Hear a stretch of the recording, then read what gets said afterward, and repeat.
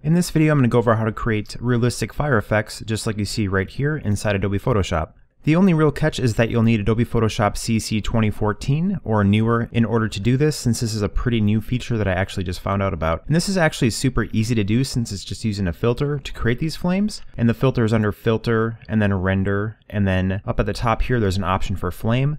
So I'm going to go over how you can actually do this and the settings I used to create this particular piece, and I'll show you a few tips and tricks I learned along the way. So here's this file where I just have this word typed out right here, so we can start to recreate at least something kind of similar to what I have right here. This particular font is called Gandhi Sans, and it's a free font on Font Squirrel, and I'll place a link for that in the description, so if you want to use this exact font, you can feel free to do that, or you can use whatever font or image you think will work best. So the first thing you got to know in order to do this is that each flame, when I look at these flames right here, they're a pen tool path, so you have to draw those paths, and then when you do that, the flames will be applied to them.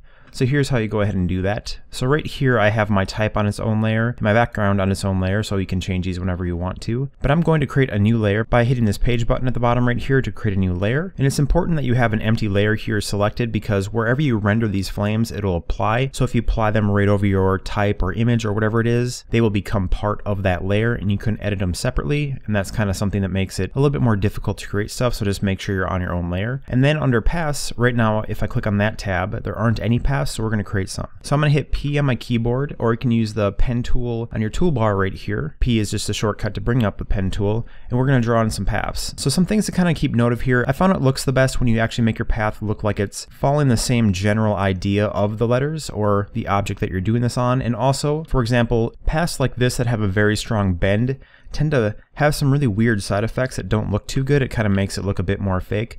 So really gentle sloping lines tend to work the best here. So just click, drag, and hold and let go when you think the path looks good. And then to draw the next path, you can either just go ahead and click it like that. When you do it, it'll just automatically bring this bend. But if you want it to be a little bit more custom, you can hold Alt or Option and then click on this point, which will remove the auto bend. And then you can just go ahead and add your own bend without the automatic bending in there. That's how I personally tend to work, but you can feel free to work however you think works best for you. And one other thing to think of here, so that this pen path right here doesn't keep just drawing on the same path over and over again, I just hop over to the path window right here and then click off this work path and then click back on it, which allows me to start a brand new path that's not part of this old one. So I'm going to do that for all these different letters here pretty quickly. I'm not going to spend a lot of time making sure these look really good. I just want to give a pretty good base demonstration of how this works. And once again, once you're done with the path and you want to start a new one, just click off this work path on this little area below it right here and then click back on it, and you can start drawing again when you have the pen tool selected. And do remember to keep these paths kind of nice and subtle and sloping so that there aren't any weird harsh edges. It'll just look better when you go ahead and do it that way. So here's the last one I'm going to do. And then later on we can do ones for behind the letters too, so you can get a little bit of a more 3D effect going on when you actually go in here and do this. But this should be good to demonstrate right here. So when you apply this flame render, you want to make sure your work path where these lines you just drew are. And you also want to make sure that you're selected on this blank layer. So when the path is selected, and you can tell that because these paths are currently visible on my screen right here. And on this new layer, I'll just double click on the type right here and write flame. So in the future, I know what is on that layer. Then I go to filter. And then near the middle here, there's an option for render, and we want to render a flame. So now a dialog box will appear. It might take a little while for it to load because this is actually a pretty intensive process. I'm just going to go back to the default preset right here so you can see how it will look when you actually open this up for the first time. And I did forget to mention something else too. My document size is 800 by 1000 pixels. So if you want to do this exactly the same way I am, working with a similar document size should lead to relatively similar results. So here's how these flames look by default. As you can tell, they don't look super great. This probably isn't something that you'd want to go ahead and use. To change this, it's actually pretty easy. Under flame type, we're going to click on that. And then in this menu that appears right here, we're going to select number 1, which is one flame along path. It'll take a second for this to actually apply, and when it does, here's the end result. So we're looking a little bit better here. Under width, I'm just going to reduce this a tiny little bit and type in 64. Not a huge change, but it will affect how this looks just a little bit. Once this applies, we can go to flame lines complexity. I'm going to leave that at 10. Under turbulent, I'm going to increase this quite a bit to 60, and turbulent is basically how much waviness or rippliness the flames have. You can think of it like there's a wind blowing on the flame. It gives it this nice natural kind of arcing pattern to it. Under jag, I'm going to leave that at 0. Under opacity, it's just the opacity of the flames, so when you increase this number, they'll appear a little bit brighter. I notice when I do 25, they're pretty transparent, so I just bump it up to 50. And I'll let this go ahead and render right here. Under flat bottom alignment, I'm going to leave that at 30.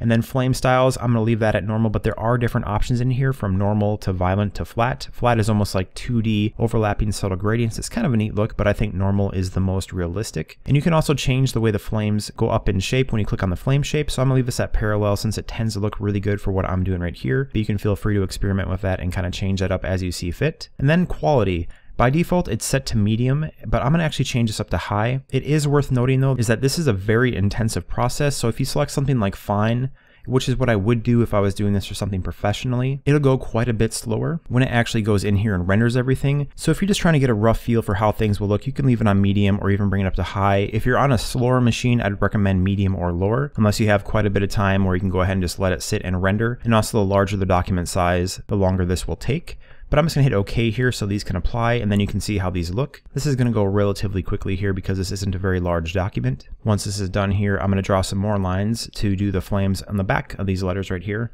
I'll do that very quickly. So right here we have our flames. We can still see those paths we drew. So I'm actually going to go to my path toolbar right here and just click off this work path so you can see how these flames look on their own. So this is a pretty good starting point. And I'm actually going to very quickly just create a new layer like we did before by hitting this new layer button at the bottom. And I'm going to drag it behind the type, because these flames can be shown behind these letters to give this a bit more of a 3D effect. So with this new layer selected, I'm going to hit P on my keyboard to bring up the pen tool. It's right here in my toolbar if you want to select it that way. And then I'm going to draw some new paths in here. So behind this R, I'm going to do a very subtle kind of sloping flame right here in the background. I'm just going to try to give it a kind of a neat look right here. And I'm also going to do it behind this E, so I'm going to click off this path, and then I'm going to click back on that path so it's selected once again. And then I'm going to draw another flame behind this E, so I'm going to start right here on the foot of this E, and just do kind of a small one right here. I'm actually going to leave it just like this since I think this might look kind of cool when I actually render it. So with that new blank layer selected, I'm going to go back up to Filter, and then Render, and then Flame. Or if you've already done the first step before, you can just hit Flame and it'll actually render all those same settings once again. So I'm just going to do that. So it's going to use the exact same settings I used previously, which is what I want to do because I want these to match what I did previously. So right there, it rendered in these new flames, and this is the end result. Once again, I'm going to click to my paths window and just click off this new work path so I don't see those paths on here, and we can get a better look at the flames. So I'm going to double click on this flame layer in the background here and just name it background flames. So that way if I go back into this document at a later time, I know what I'm dealing with. And under blend mode for this first flame right here, I've actually played around with this a little bit to give this a little bit of a different look. Like I think this result looks pretty good as it is. It doesn't need to be changed. But I found that using hard light gives it a kind of interesting look. Basically, it makes the parts of the flame that overlap on these black letters right here have a very deep orange or red appearance to them, so it adds a little bit more of a variance that I think looks pretty cool. And I'm going to go ahead and do the same thing for these background flames. It is worth noting though that if you change the color of your type, like this isn't a pure black, it's kind of a very dark gray. If I make this fire type, I'm just going to zoom in here so you can see it a little bit better. You can tell that it does change the appearance of this flame right here. So when you use a blending mode, it will have an effect on that. Like if I make it white right here, these become almost transparent because that's just the way this particular blending mode works. You can play around with all the different blending mode types and see which ones you think work the best for what you're doing, or you can go ahead and just leave it normal as well. I think it looks just fine like that if you want to do that. And then a couple final finishing touches here. Like this is basically done as far as I'm concerned, but I found that I liked desaturating these flames just a little bit. I think the effect looks a little bit more natural when these flames are slightly desaturated. So I'm going to hit Control U on a PC or Command U on a Mac to bring up hue saturation. Now I'm just going to keep bumping down this saturation right here until I think the flames have a little bit more subtle and natural appearance. Like I think this is looking pretty good. And I'm going to do the same thing for the background flames. I just try to use my eye and figure out what I think looks best. It doesn't really matter a whole bunch how desaturated or saturated you make these. It's really personal preference when it comes to that. But feel free to play around with that and kind of keep adjusting the settings until you get something that you really think looks good. And then as one very final stage here, I found that I like adding a little bit of Gaussian blur to the backgrounds of these flames right here, just to give this kind of a neat fiery glow. And to do that, I'm just going to duplicate both these layers, this flame and then background flames. And to do that very, very quickly, on a PC you can hit Control J, which duplicates that layer, or on a Mac you can hit Command J, and that'll just duplicate whatever layer is selected. And then with these copies, this flame copy and background flame copies, I'm just going to drag and hold and then bring them to the very background right here. So now these two copied layers are on the bottom of my layer palette just above the background color right here. So I'm going to select both of those by clicking on one, holding Shift, and then clicking the other. And then I'm going to right click on those layers, and I'm going to select Merge Layers right here, so these are both now on the same layer. I'm going to zoom in just a little bit so you can see what we're doing a little bit better here. This is at 200%, so it might not look too sharp. But I'm going to change the opacity right here to, let's say, 15%, something pretty small, so these don't look too overbearing. And then I'm going to go to Filter, and then Blur, and then Gaussian Blur. I'm just going to add a little bit of blur here. 6.6 seems to work pretty well, maybe even something like 7.2. You can kind of play around with it and see what you think looks the best. But now if I zoom out here and then turn on and off this background layer, it's a very subtle effect. Maybe I should zoom back in. But if you look at the very outsides of these flames right here, it just looks like a very subtle glow that I think gives us a slightly more natural appearance. And then I can go ahead and just rename this flame copy by double clicking it and rename it flame background blur. A little bit of typo there, but that's cool for this video. But there you have it. Pretty realistic flame effects that are actually really quick and easy to do. Once you do it one time, you can go back in at a later time and do it very quickly.